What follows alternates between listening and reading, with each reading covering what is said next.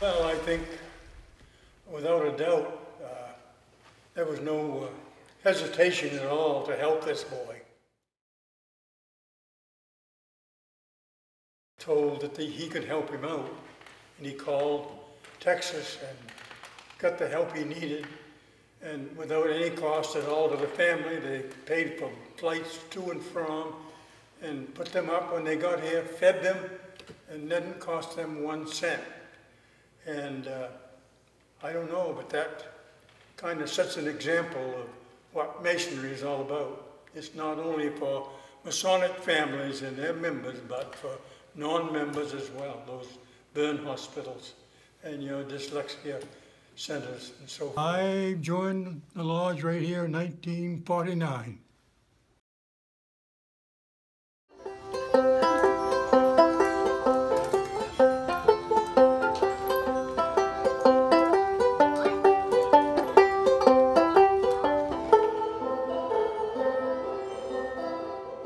My name's Bill Schammel. I live in Grand Lake Stream, Maine. I'm a retired Coast Guard warrant officer, and I build canoes for a living. Yeah, I think personally that the climate right now is a tragedy. It's a national tragedy that people are so divided and so strongly entrenched in their beliefs, no matter what they are. I think the country's more divided than I've ever seen it in my 70 years. I've got strong opinions because I've got some Native American in my background, and it's kind of interesting to see it from their point of view. White people that came and displaced them a few hundred years ago, claiming they've got a right to everything. I think to try to stop it altogether is wrong. I think that's just not the way the United States came to be what it is. Sure, we need to screen, we need to be careful, and we've got the technology to do it. But to just arbitrarily say we're going to stop this group or that group because of this reason or that reason, I think does everybody, especially the country as a whole, an injustice. It's not what we were founded about. Well, we weren't without our problems, and I was in the service during I'm a Vietnam-era serviceman, although I never was there. And we went through the, I guess you'd call it, growing pains of trying to, engender better racial equality, and certainly women. I was around when the first women came in the service. I think the service can be a model for how well, how well people can get along, and the opportunities that are presented to them. Anybody can advance that wants to, irrespective of anything, race, religion, sex. When I was in the service, racism wasn't tolerated, sexism wasn't tolerated. Any kind of discrimination at all wasn't tolerated, and it was dealt, and we had the mechanisms to deal with it. We called it, at the time I was in, we called it human relations training, but we worked on it and we worked hard. Their responsibility is not to blindly follow. Their responsibility is to be led by competent leadership, and to lead by competent leadership. And ranting and raving and off-the-cuff remarks, they don't accomplish anything. I always want to come to Boston. Just everybody knows about Boston. It's a special place because that's how they start with the American, what I believe.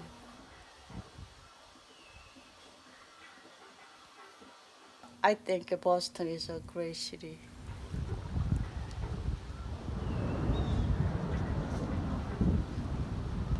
Too much giving people stuff.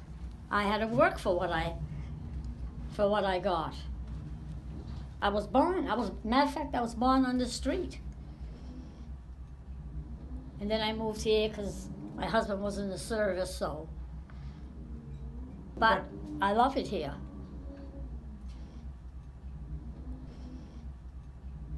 Too many people now? Too many people? I don't know.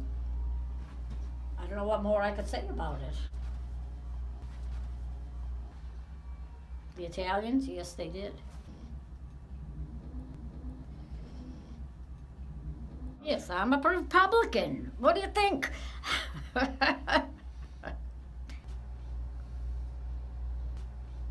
Good.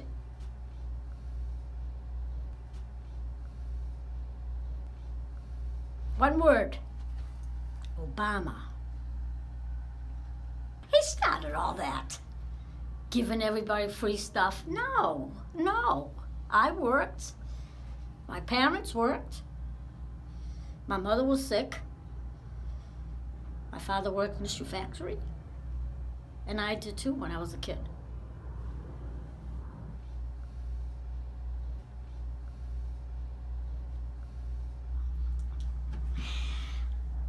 Nah, let's put it this way.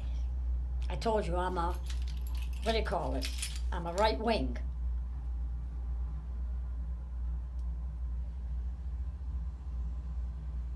And it wouldn't hurt me if the Klan came back. Sorry. Nothing against black people. I have black grandkids. Nothing against that. It's the people who come here. They make me nervous.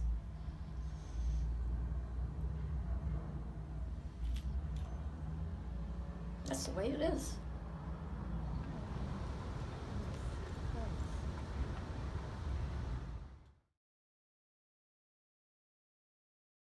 When I think of an American, I don't think of it in terms of how long you've been here or what your blood quantum is or, you know, native or non-native. It's sort of, to me, it's a spirit of self-sovereignty, you know, of believing in your capacity to survive. You know, I mean, like I said, I was over in Europe and this person said to me, "You're not like other Americans." And I said, "Yeah."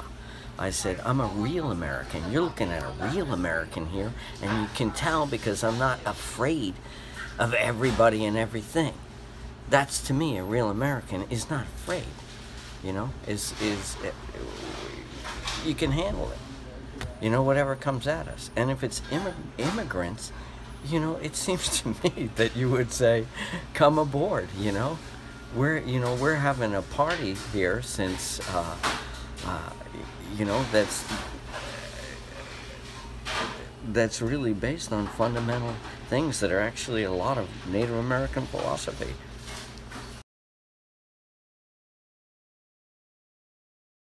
People who are afraid are easily manipulated, and they're susceptible to strongman types like Donald Trump. So, you know, they latch onto them because it's all about the fear. I mean, I'll tell you a story. Like, I grew up raised by people, many of them born in the 19th century, and they knew how to take care of themselves, and they taught us how to take care of ourselves.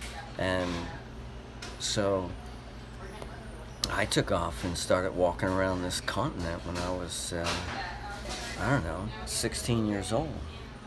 And I hitchhiked back and forth across this continent 6 times. And up and down, God knows how many times. And I've met the people I rode my bicycle across, and I've met the people in this country, and they're great. You know, they're fantastic people. I remember somebody said to me when they said, "Did you ever have any close calls when you were like riding your bike cross country?" I said, "Well, there was a woman blowing kisses at me from her truck in Georgia, but I got through that." You know, as a married man, that was a little dangerous, but I managed.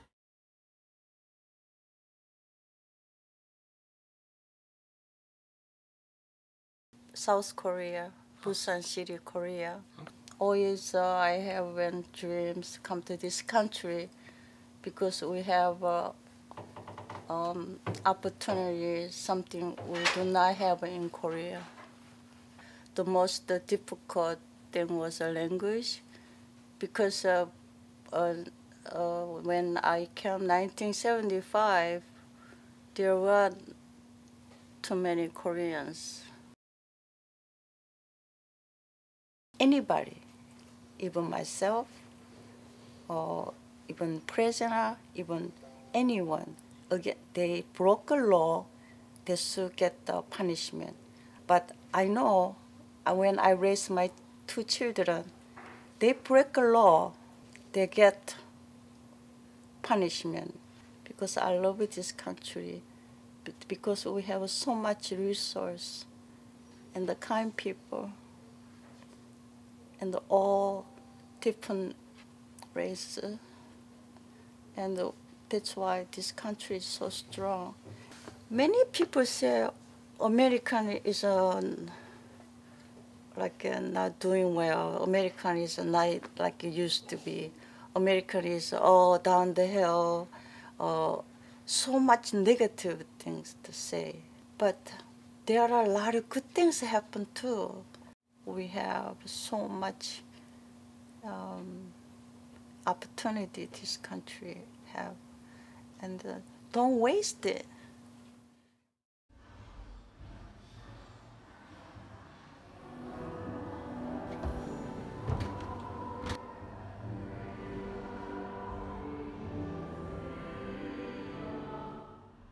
That it says Paul Molyneaux right on the bell itself, so we know that it was. There are only, I think there are 13 or 14 that are documented that are still in existence. The Paul Molyneaux bell. Let me ring it once here.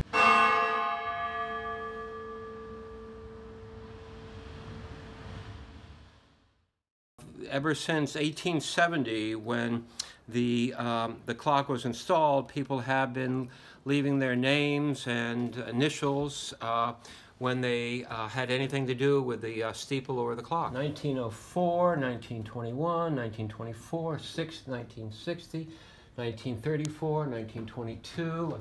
I think there's some over here. Here's 1898, 1906. And a lot of these names are people you'd recognize from the Whitneys to...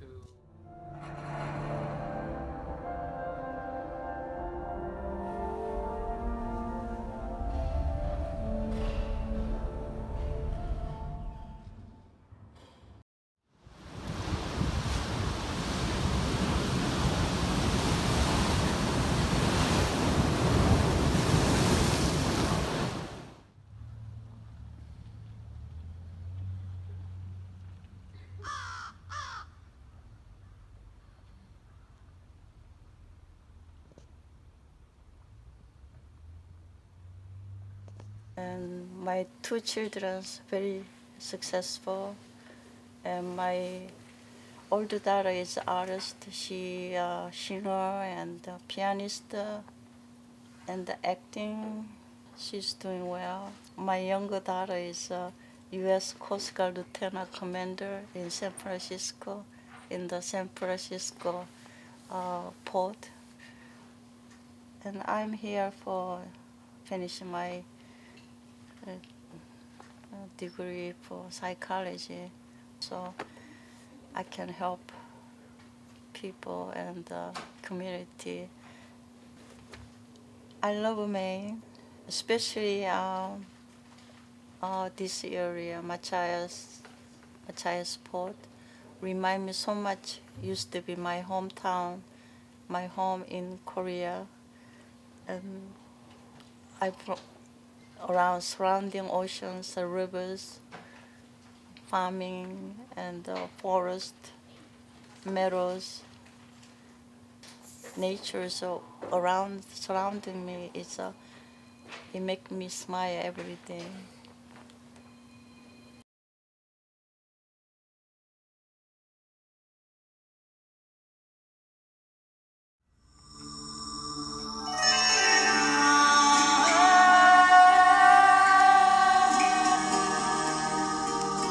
So we're building the school, and it was a huge event for the village.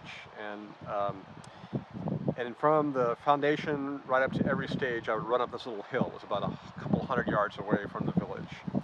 And run up there, take a photograph. The kids got a kick of me kind of trucking up and then coming back down again. So we were a month or so into this project, and Amir Khan and his entourage comes out. He's standing and watching, and then he finally walks up and he said, "You are running back and forth, running. You run very much." And he says, "I think you must be very tired."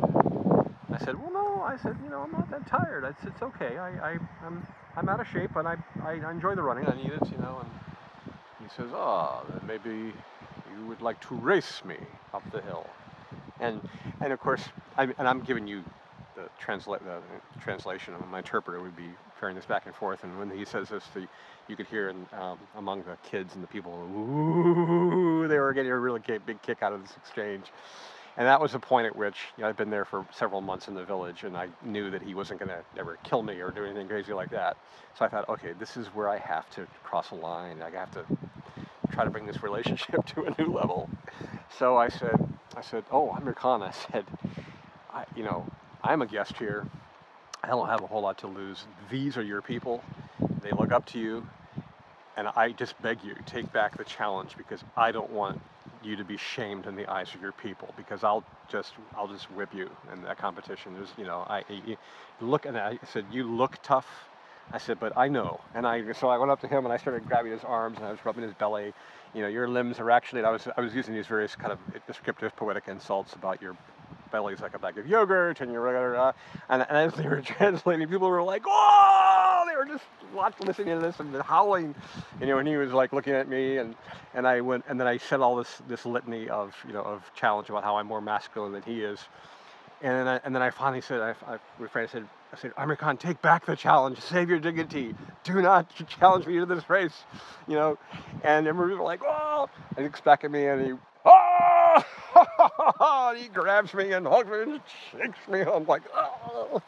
I'm going back and forth, and that was like a turning point in our relationship. And it was so great. And so in the future meetings, like occasionally we'd be little quips back and forth at our village elders meetings where, you know, we would have we would talk and there'd be exchange going back and forth, and then I might say something like, "No, I would like American to speak up, because I know that when I'm usually around, he gets intimidated by my presence." And, he laughs, and then he'll say things like, he'll walk past me and says, "Don't worry, I will not hurt you," you know. And so that was wonderful.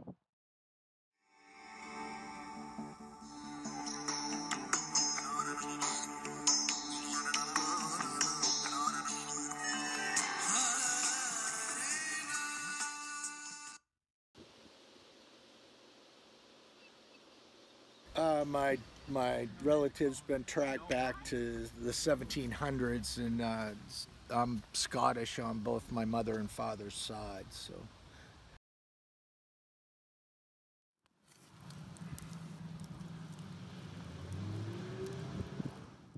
Yeah, my first port of call when I was in the Navy in the Middle East was Bahrain, and it was during Ramadan, which is a very sensitive time over there. But to see cities the size of Boston shut down to pray had a impact on me, and I can't say it was for the good, for the bad, but it very much made me question Western religion and who's right and who's wrong, because when you see this many people have this kind of faith, it was very serious to me. It really gave me another perspective on the world, actually. Well, they left Scotland because of probably the potato blights and the things that were going on in Europe at the time, that there was a huge influx into Eastern Canada, Nova Scotia, of Scottish dissidents. So. Well, I don't think there's a black and white or a right or wrong on the whole immigration issue, but when you look at what's happening in Syria and how many people have been displaced, I do believe that the world has a responsibility to stand up and help these people. Of course, the razor blades edge of that is who's a terrorist and who isn't a terrorist. And I think that we've seen in our own country that somebody doesn't have to come from 6,000 miles away to be a terrorist. I see the need. I see the need for immigration, and I do believe, and I may be old-fashioned, but America is a melting pot. It's what's made us what has made us great for the past 270 some years. So I really believe that immigration is important, and we should have an open mind, a safe open mind for immigration and the things that the people that it brings. Statistics show that it adds to our economy. A lot of new businesses are immigrants, and that's what we continue to need. I think there's been a huge fear spread through our country as well. There definitely should be cause for concern about the terrorism issue, but I think that immigration as a whole should be something that survives in America, and do it in a safe way, and welcome these people and all people into our nation.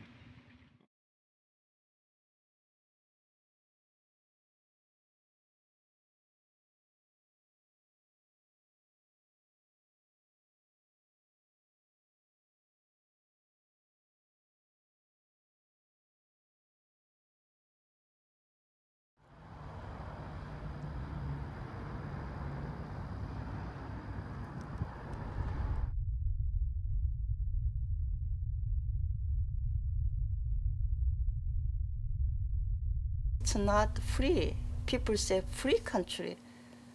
I don't understand. This is not free country. We ancestors fought for this. We had so many people already suffered, killed, keep this our peace in this country. So it's not free. We have to pay back. But way to pay back is we have to be happy and be thankful. I'm Lieutenant Senior Grade Jack H. Taylor, U.S. Navy, from Hollywood, California. I was captured December 1st by the Gestapo. 2 American officers at least have been executed here. Here is the insignia of one, a U.S. naval officer. And here is his dog tag. And here is the Army officer, executed by gas in this locker. Here is what the camera crew found inside.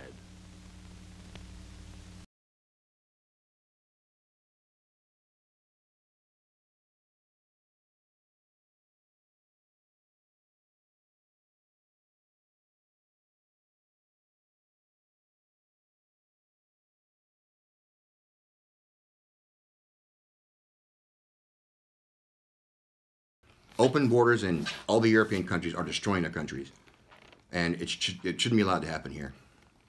I won't stand by, and neither will anybody else I hang out with, will allow this country to be destroyed like that.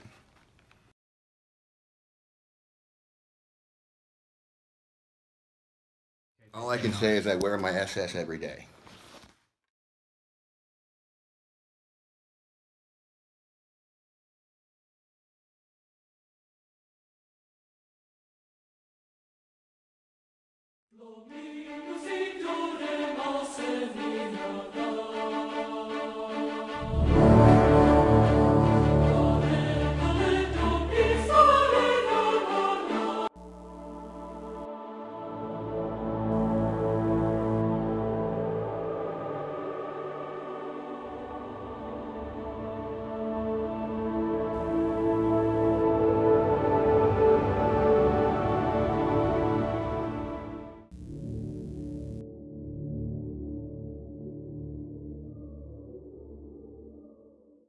It's family related.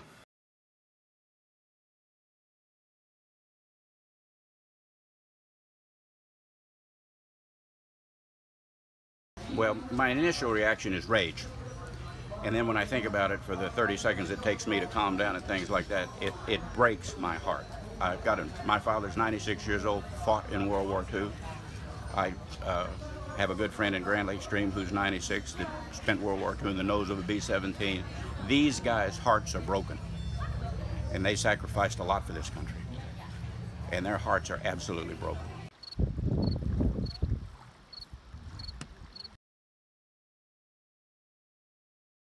When I served in the war, enlisted in the Navy when I was 17 years old with permission from my parents. And I went to boot camp in upstate New York, Sampson, New York, right near Seneca Lake, if you know where that is, in the winter, and that was cold. Ooh.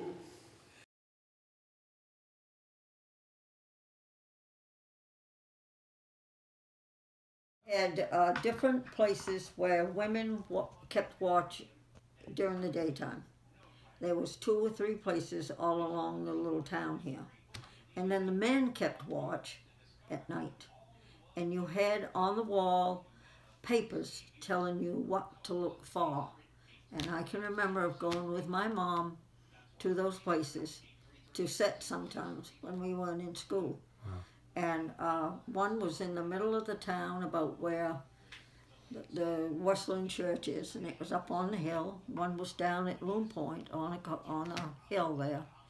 And the other one, Beals Island had theirs in the old schoolhouse at the top. And you watched. Someone was watching 24 hours a day.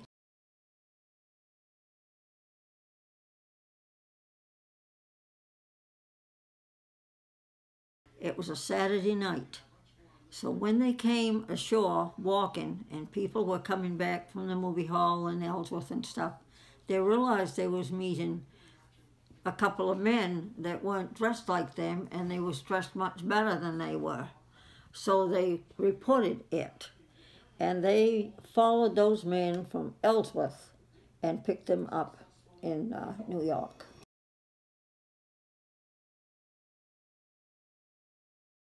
And I graduated from there, and they sent me to San Francisco, where I boarded a troop transport, the USS President Jackson.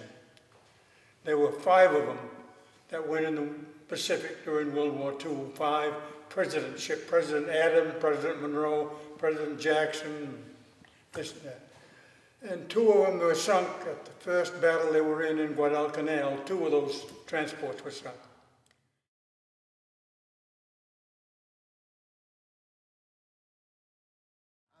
And you were concerned about immigration?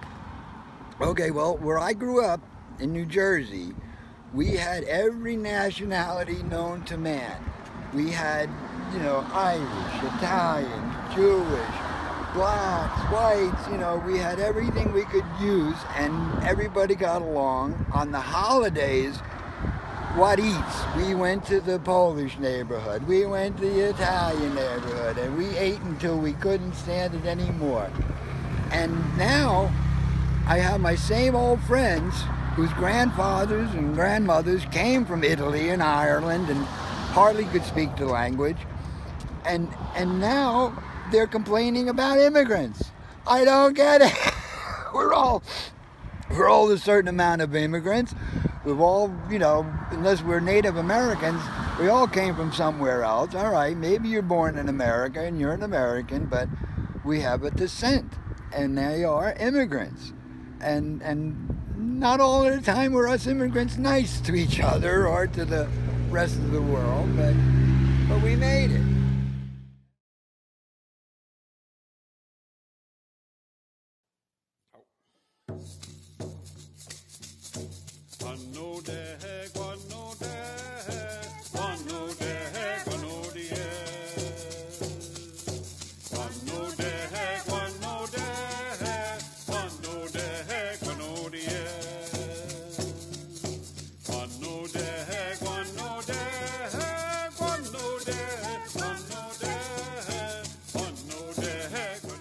When the tribe started doing business, especially with the state legislature, they needed some sort of a logo or tribal emblem to go by, and that was one of the earliest ones that I remember. And we're people of the Pollock. That's what Passamaquoddy means. Anglicized Passamaquoddy, but our real name is Pescatamucuddy. So that would be it. Way out there, they call them the Wolves. And there are cliffs there. They used to have Indian encampments that do all the fishing. Okay. You know, before people had to vacate. All the way from St. Andrews up further, all the way down to probably southern Maine somewhere, just traveling, fishing, camping, It wasn't until, I don't even know what year, if I had to pinpoint a year, that we were hoarded in, like on the reservation. Now we had boundaries that we had to stay within. I don't really know the year of that.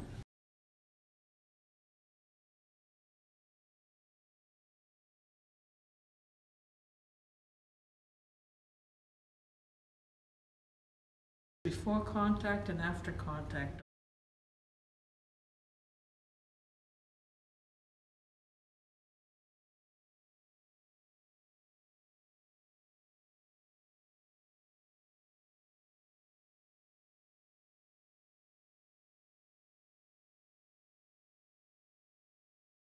Yeah, German.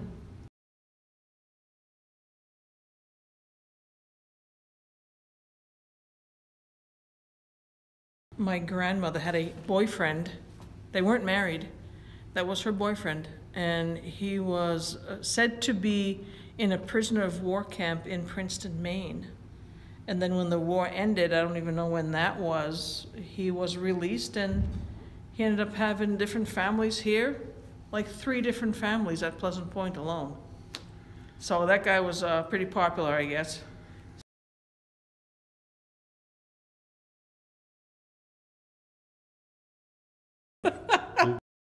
It sounds kind of funny to me. You know, I mean, there are a few pure, full-blooded Native Americans here, and they're the true people here. Truthfully. And that's it. That's all I have to say about it.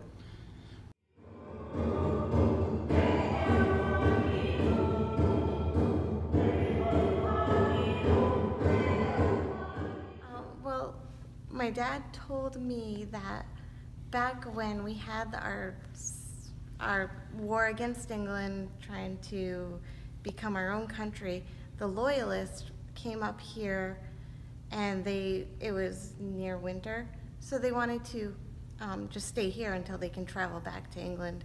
And so they asked, and it's a written document, and agreed that they would stay here for a short amount of time, just through the season, and they would pay the Passamaquoddy people so much money, and they just never left.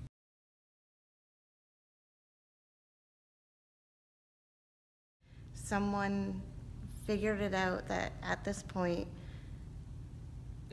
whoever they're from, their government would owe us $13 million, would owe the Passamaquoddy people today $13 million.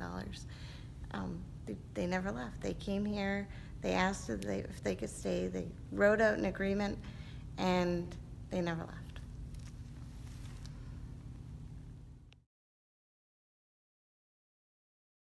So I'm Passamaquoddy, literally born, raised right here in Maine, Pleasant Point. I am also English on my father's side and German on my mother's. So he's very, very much into preserving our culture, and that's wonderful. My mom, on the other hand, she speaks fluent Passamaquoddy and never taught any of us, because growing up she was beaten for speaking it.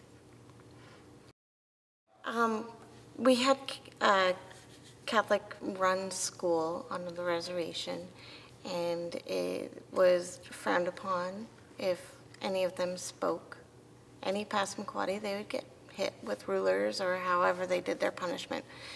And my mom was a rebel, and she would speak it despite them.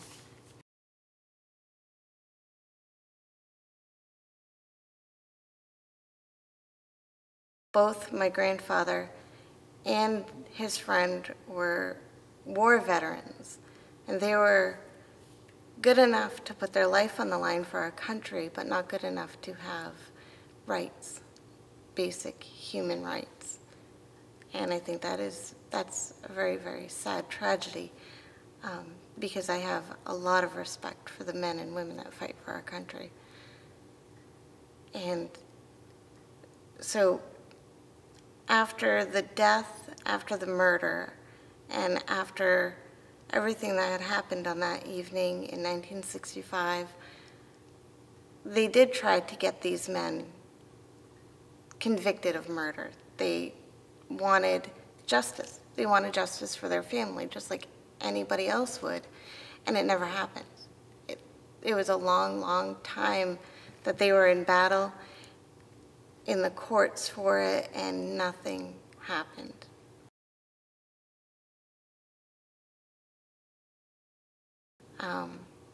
It was barely an investigation.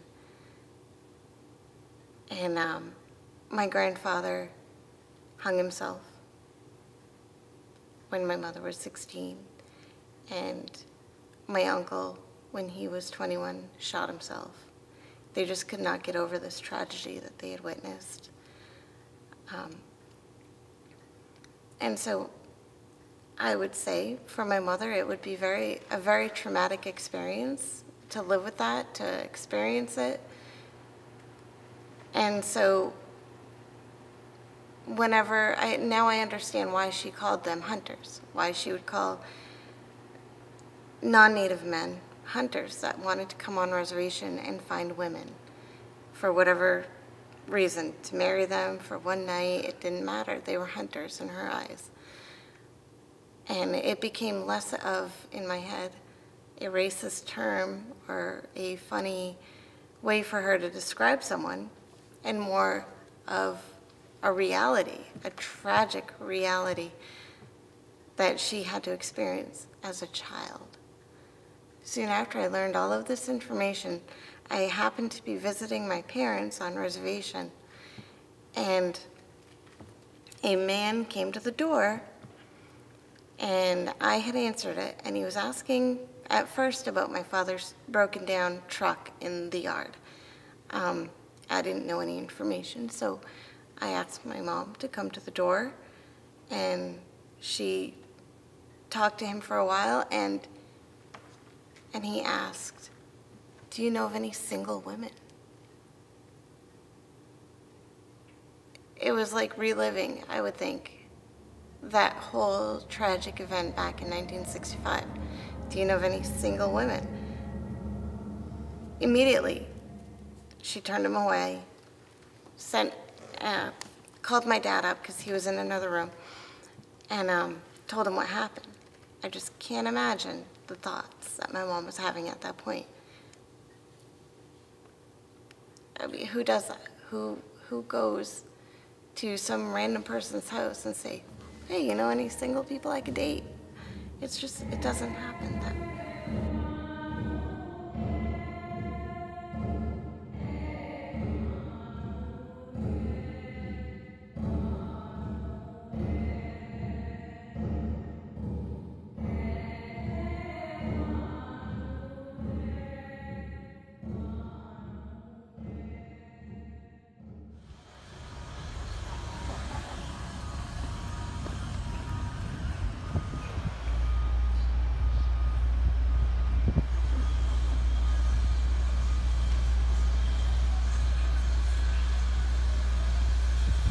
I think once you've been here for six months, a year, working straight and contributing to the community is a good thing. I think it helps the economy. It helps people overall, because this should be a way you could communicate with everybody, not just your own race. It makes America good. The food end of it was a common denominator, and holidays, because of course the Jewish folk, we had, oh, those holidays are different than our holidays, so we can go over there and and they can come over to our house when it's our holidays. And we learned about the cultures. We learned about what grandma did, and like I said, it was a great learning experience about what's going on in our world.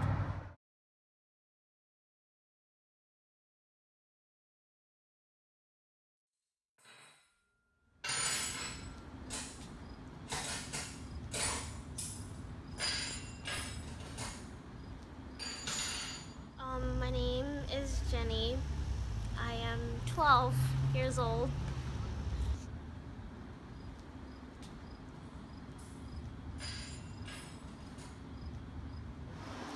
For photographer and a traveler. Okay, I was born here in the United States. Here in Maine, there's not many like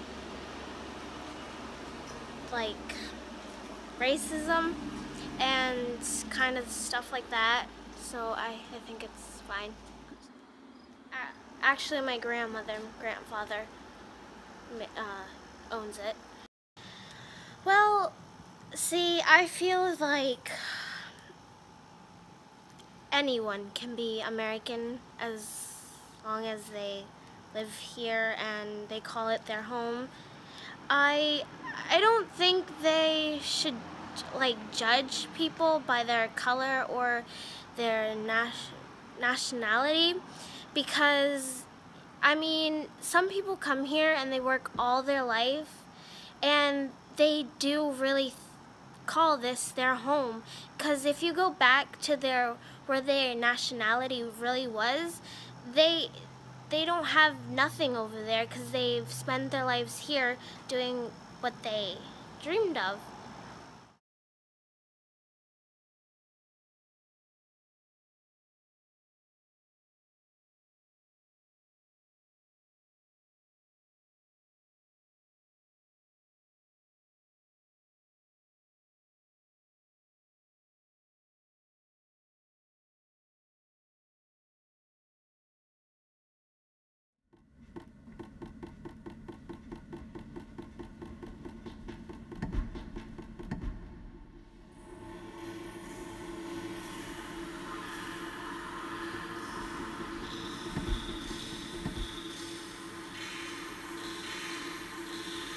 I was just thinking, a few years back I heard about the first ever world incidents from global warming or climate change of people being basically climate refugees. They had to leave their native lands because sea level rise made their groundwater brackish and their fields were you know, not going to grow any food anymore, so there was no way they could survive.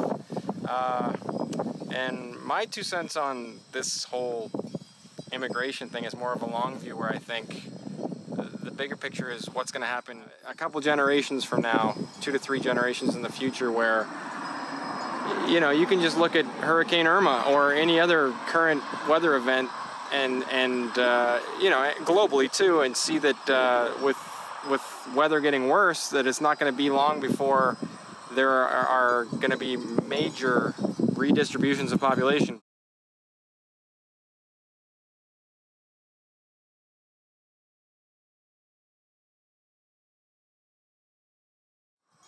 There are only a few ways to circumvent this, and we have a very short window of time to do it.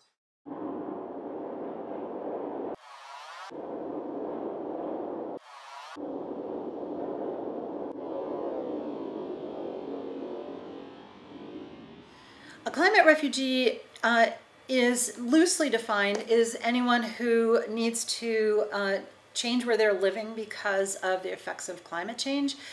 And the causes of people having to flee, having to leave their homes, can be anything from storms, and that might not be one single storm, but it might be a series of storms, you know, increasing in strength and increasing in frequency.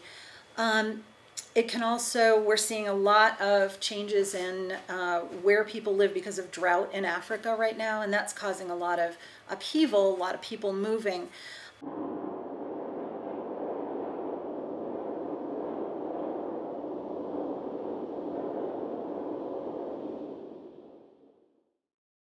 So we're seeing a series of storms coming across the Atlantic, and it's very likely that the strength of these storms is increased as a result of a very warmer than normal Atlantic.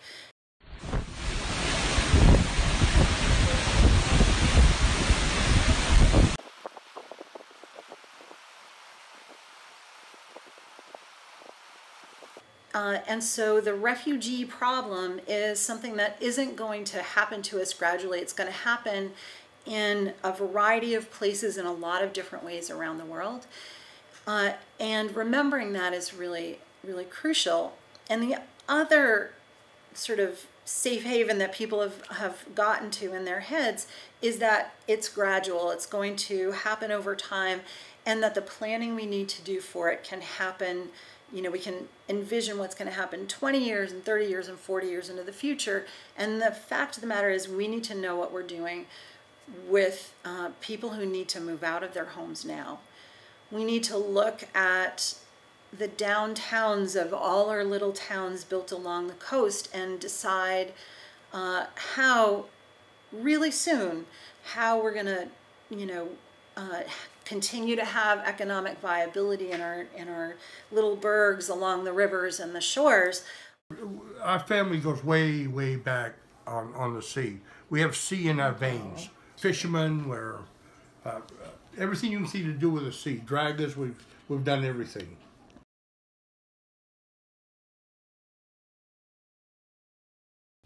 Lobsters and scallops and urchins and stuff. It would be something come in, take over, I don't know. But if we lost the lobsters, economically it'd be done.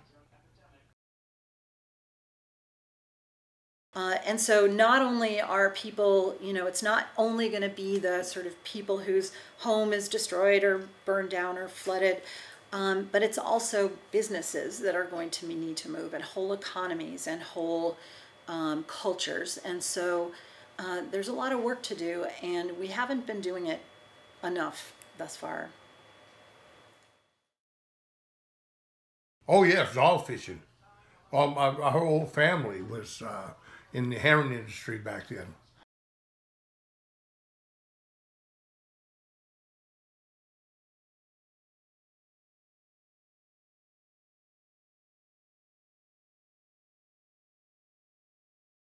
Now, my grandfather immigrated from Germany. My grandmother was Hungarian, and that's about all I know. After the war.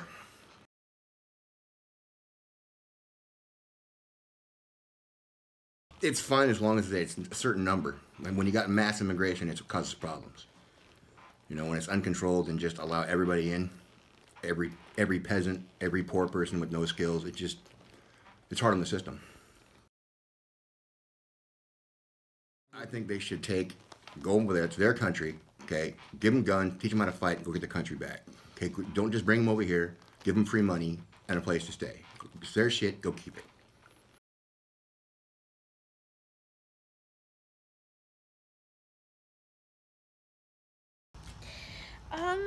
I think it would be scary. I would be nervous. I would be like, oh wow, they're taking my home away. Yeah.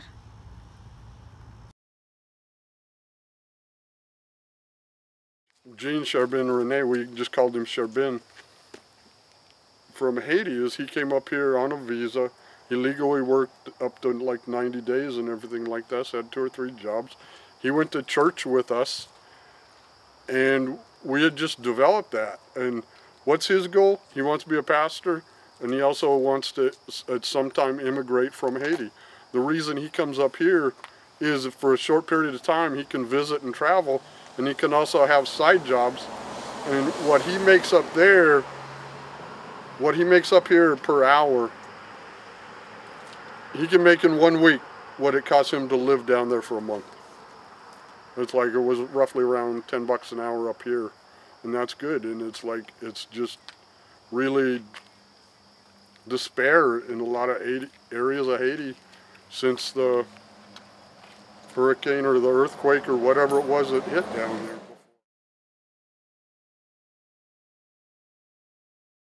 No, there's no reason to send anybody away when we have a country where there's so much natural resource wealth and so little people per capita.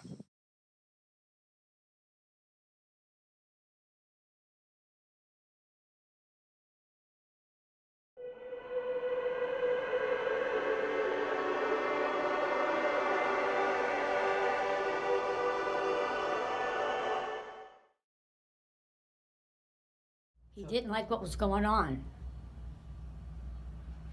with the Italian people. So a lot of them just came here. You come here, you work, hey, that's good for you. I had heard, I think, one time somewhere where they used to put the Italians in but I can't say for sure.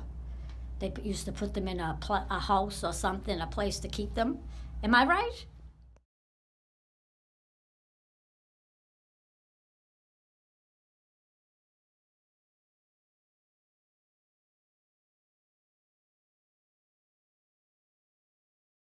Well, if their parents are illegal, they should be sent back. I don't know, because I thought as long as you was born on American soil, you become an American citizen. Now, if you was illegal aliens having a son or a daughter in American soil, as far as I know, you're the daughter and the son is American citizen. I don't think that it's fair that they come to this country and they get food stamps, Maine care, and everything else. It's not right. He's turning 60. He don't have any health insurance. And because he works part-time, he's going to pay $500 a month for insurance. If not, he gets penalized. They can walk right into DHS and get free health care. Yeah, it's kind of the feel. I mean, look at the guy that's down at the end here. So he's the same thing. He's living in a camper. I mean, I'm staying at my ex-boyfriend's garage because we can't afford anything.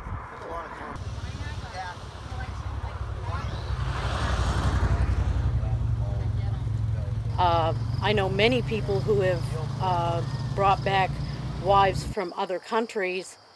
When they've gone to serve our country overseas, they've brought back wives from foreign countries, and many of those wives have become citizens of the United States through the proper channel.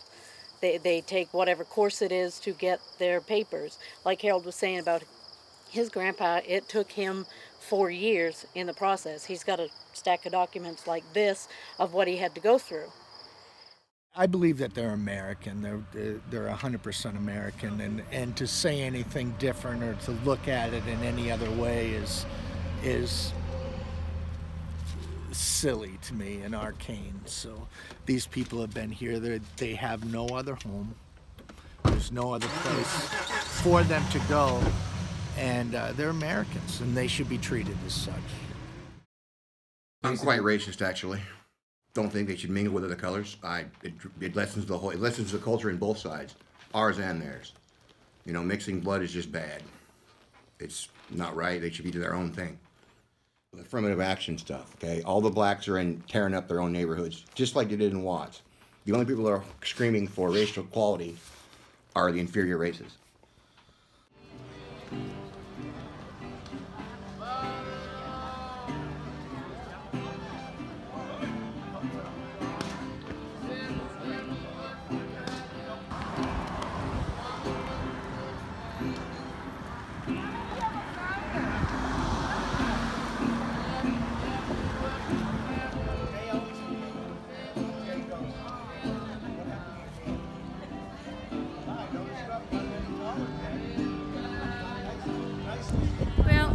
I feel pretty strongly that what happened in Charlottesville this weekend was just abhorrent, and had I not shown up, I would have felt complicit, as if I was saying it was okay for these actions to occur, and it's not okay. We all have to stand up against hate, and this was my way of being able to do it.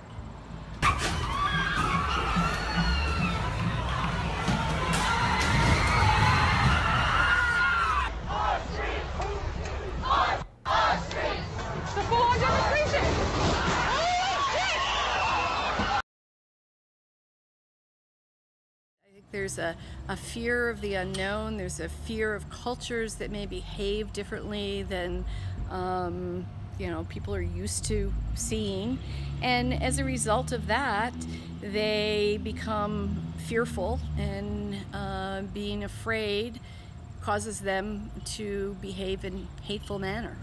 And I think this whole thing, we have a president who is incendiary and is inciting this kind of behavior in lots of people that he's given permission, in my mind, for people to now express these horrible feelings, and yeah, it's really disturbing to me.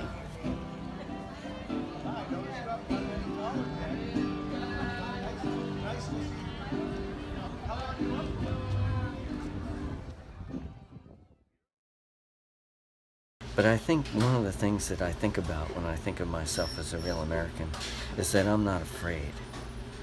I'm not afraid of whatever comes, you know, down at, you know, and I'm not afraid of immigrants, and I'm not even afraid of Donald Trump.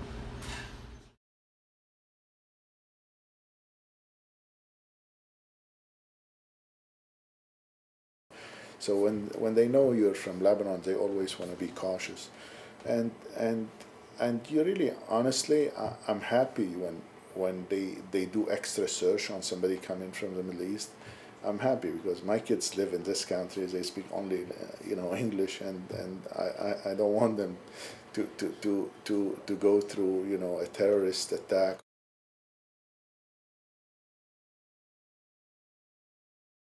I have to say, I mean, from all the countries I have visited, and I have visited many countries, the most welcoming country on the planet to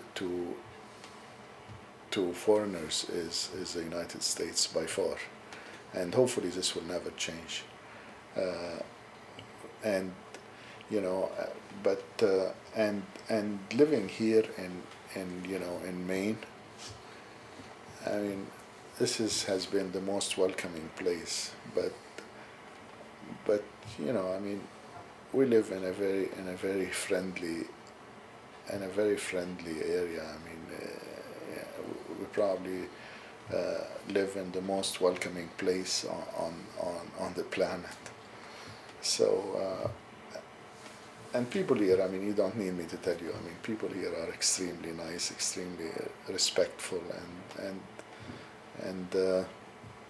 we never had any issue or any problem, not even minor. And people around here is very kind. They always have a moment to say hello to each other.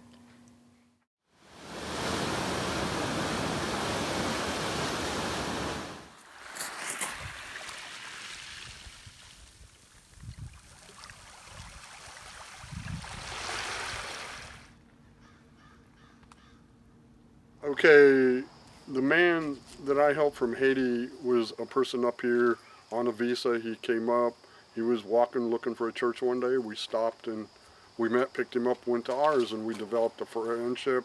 We learned to communicate using Google Translate on the computer on some things, and there's natural things that come and do it. And it was just a wonderful growing experience for us.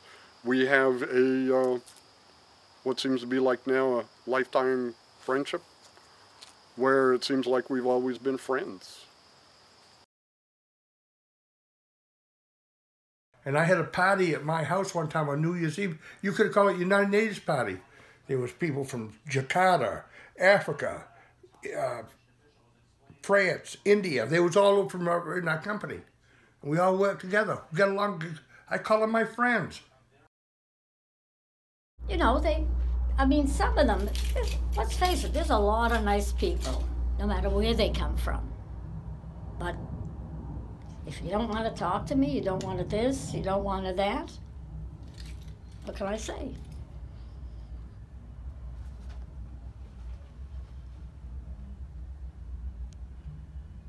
I've done a fair amount of traveling. I've worked on sailboats, and I've been everywhere from here down to the British Virgin Islands, sailing and meeting people. And what I learned about those other cultures helped me so much learning when I was in my travels to accept people. And once you showed them respect, they opened up the doors for you.